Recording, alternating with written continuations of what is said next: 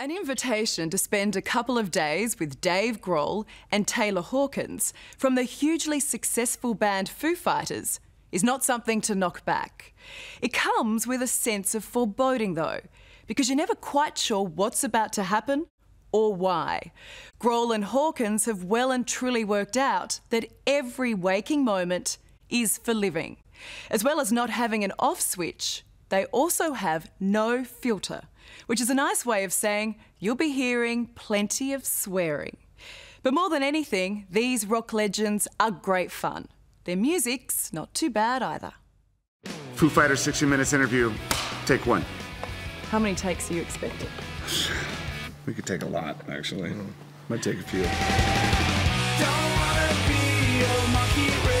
There are some certainties when it comes to interviewing the Foo Fighters. Singer! Exactly. There'll be a liberal dose of expletives. I gotta pee really fucking bad right now. That long black was a long black.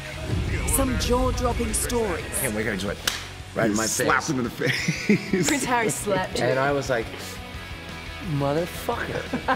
And lots of laughs. I didn't say that. You said that. You said that to Henry. The golden rule. Expect the unexpected.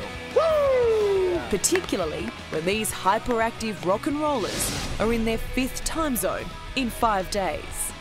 What is time? You know, when you wow, I didn't realize we were going to get this deep. Is it just like a succession of moments? He's been awake for a while, hasn't he?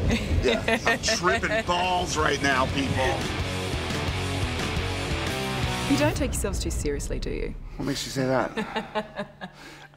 Well, you know, for some things, yeah, we take our music very seriously. But everything else is just such a circus that I think the only way to survive is to take everything with a grain of salt and just go with it.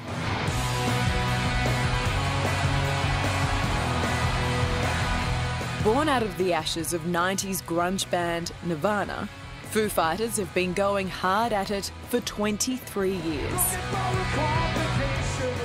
Dave Grohl is the founder and frontman. And Taylor Hawkins, the drum-pounding backbone of one of the most successful rock acts of all time.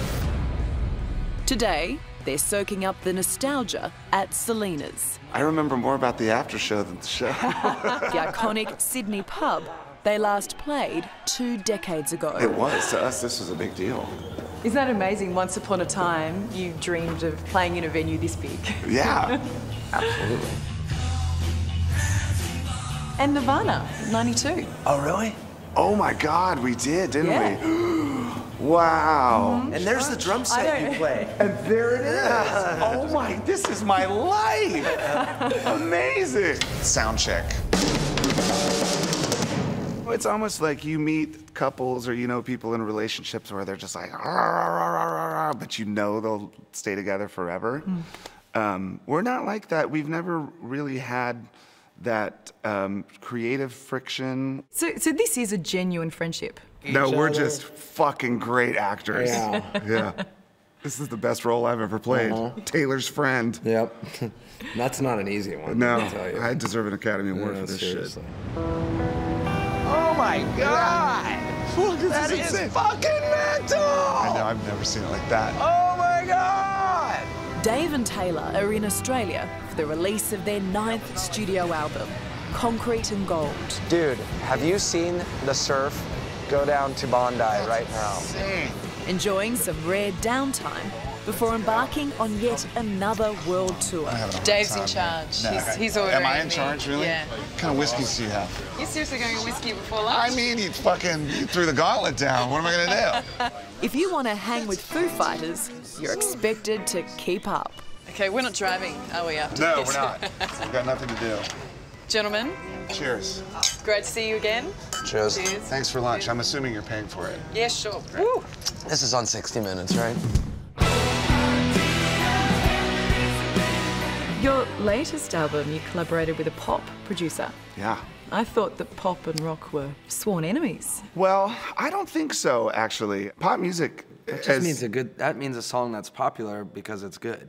You know, it's... And memorable. Remember the Britney Spears quote? Yeah, Britney Spears, what did she say? She said, Anybody can make a Radiohead record. That's easy. Trying to write a hit song, now that's hard. It might be the only brilliant thing she's ever said. Beg me to talk about it. I could stand. The Foo Fighters have never been afraid to throw out the rock star rulebook. Whether it's poking fun at their aging selves in their latest music video. Our new best friend, Rick Astley, right now. Performing live with 80s pop star Rick Astley.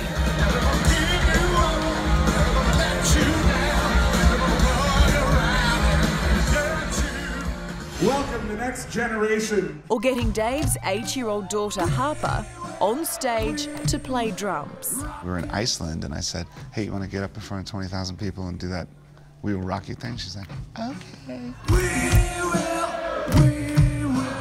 rock you.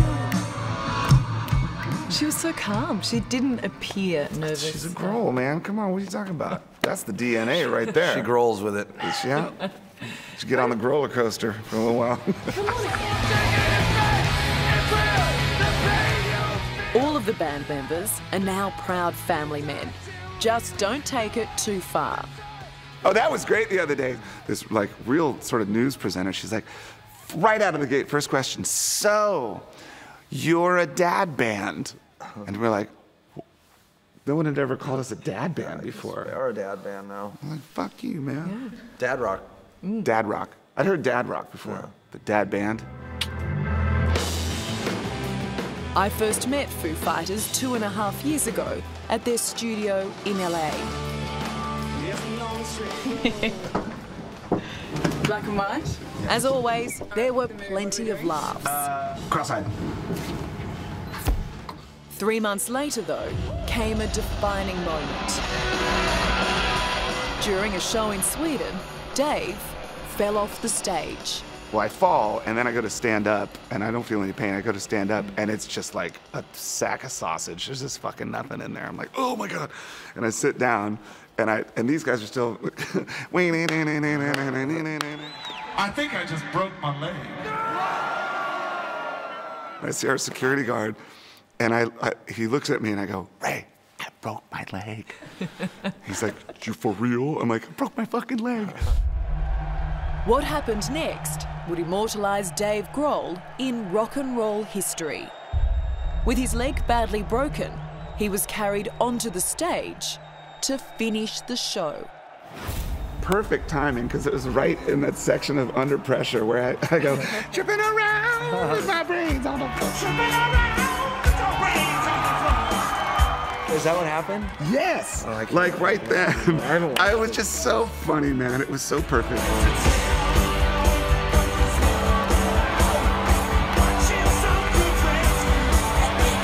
It's definitely the weirdest. And then, maybe the greatest show we've ever played? Determined not to disappoint fans, Dave went on to perform the rest of the tour from a custom-built throne. Let me tell you, that was fucking great. Because I just had to sit there like a Roman emperor with a shot of Jägermeister next to me, like, what did he say, fuck yeah? Like, you know. And Some of our best shows. Great. It was so much fun. I thought we were doomed. All the great stadium frontmen need to have that stage and be this big, giant thing, you know? And I'm thinking, there's no way he can do it from a throne. And he did. Now that's called a big personality right there.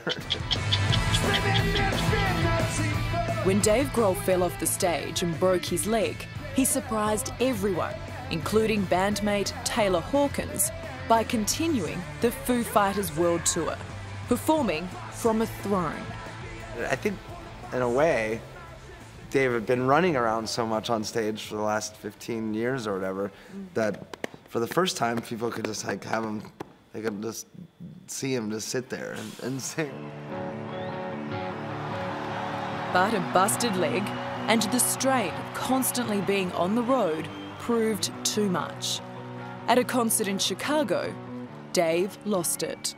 I walked off stage and fully broke down in the dressing room. Tears. It was like, I mean, it was like wailing, sobbing. It was really embarrassing. It's like when your parents are crying. I've got my head in a towel just going, and the other guys are like putting on their socks and changing out their underwear, is all quiet, like, are you okay, Dave? I'm like, I'm fine, man. Well, It was a breakdown.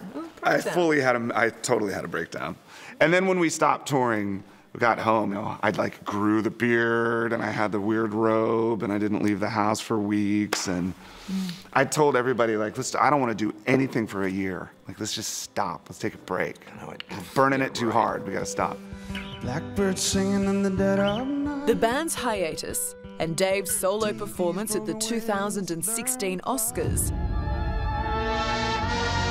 led to speculation of a looming split. How did you find having the stage to yourself? Loved it. I found it to be a lot easier, and I feel like it sounded better than I do with the other guys. Okay.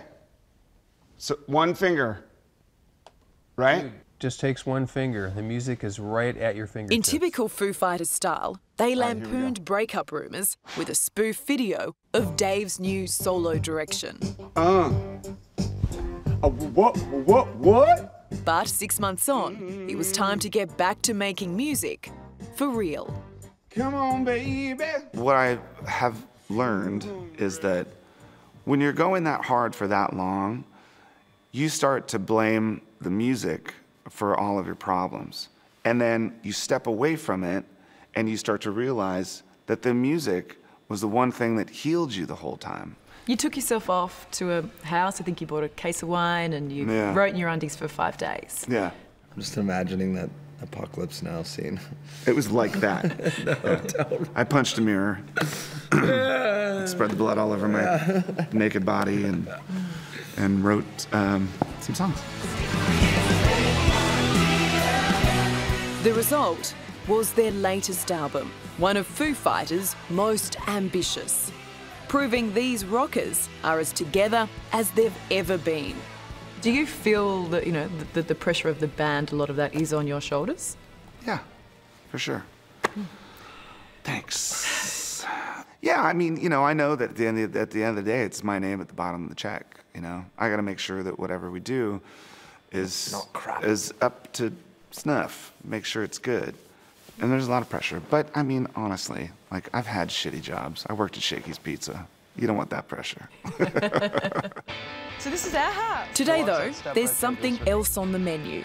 Big Mac Attack. How are you? Come say hi. Nova. What's up, man? How you doing, man? Dave and Taylor have invited themselves over to my place to cook dinner. Right there.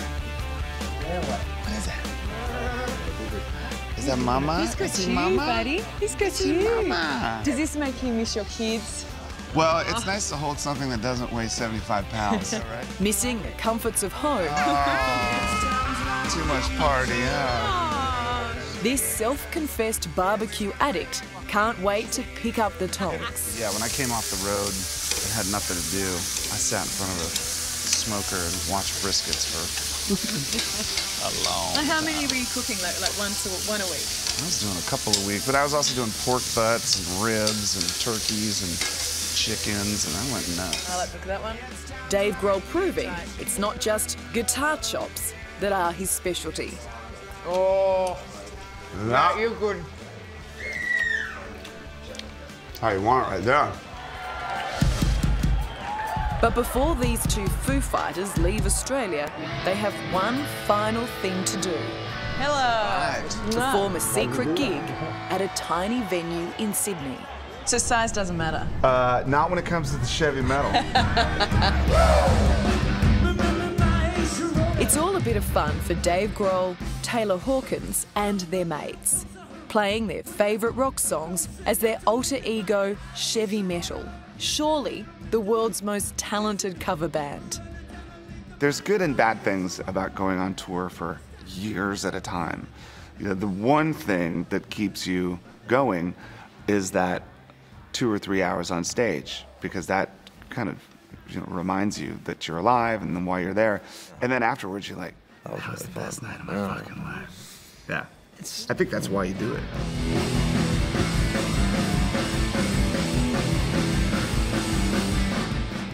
Just trying to make the Foo Fighters great again.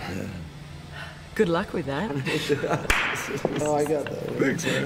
That was funny.